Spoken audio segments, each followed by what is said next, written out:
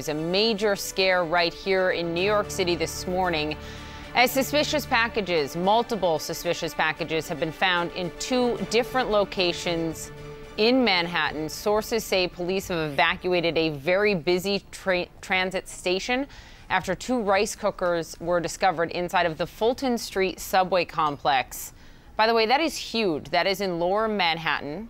It is right near the tip of Manhattan. It has just been renovated. It is massive. Thousands and thousands of commuters go through there every morning to get to work. The third device was discovered near a garbage can.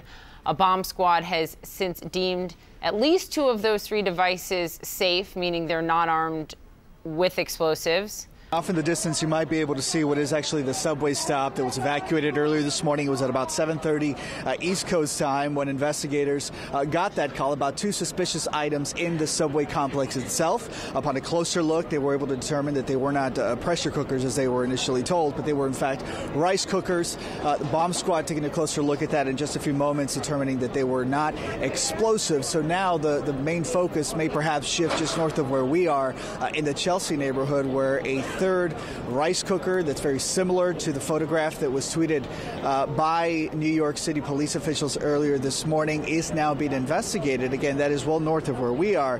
Here, though, in downtown New York, that's certainly causing quite a scare this morning. Before those devices were determined to be not explosive, there were various subway trains that had to be evacuated. I was speaking to some construction crews that had to be asked to be evacuated off their scaffolding not long after we arrived here. So really just give you a sense of what it was like for a Friday morning. It was extremely busy for authorities as they were investigating these two devices. And now it seems that some of the employees that work just beyond the police lines are actually being allowed in. So it could be a matter of time before this scene is clear. But as we mentioned at the top, Poppy, the focus now turns to that third rice cooker that was located, I'm told, at 16th Street and 7th Avenue, near a garbage can, investigated by police there. Poppy, back to you. Okay. All right, Polo, great reporting. Before you go, I mean, I used to live right down by there. That is one of the busiest transit hubs in all of New York City. Can you just give me a sense of how New Yorkers are feeling this morning? What are they saying as they were evacuated? They're frustrated more than anything. As having spoken to many of them, Poppy, it really was, there was really no sense of chaos. There was no sense of panic, but it was really just people were trying to get to work.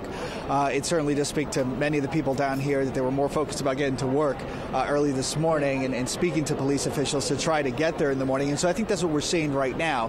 Just off camera here, I'm seeing dozens of people who are still watching and waiting for hopefully these police lines to be taken down so they can get to work this morning. Okay, Polo, thank you very much. We appreciate you being there.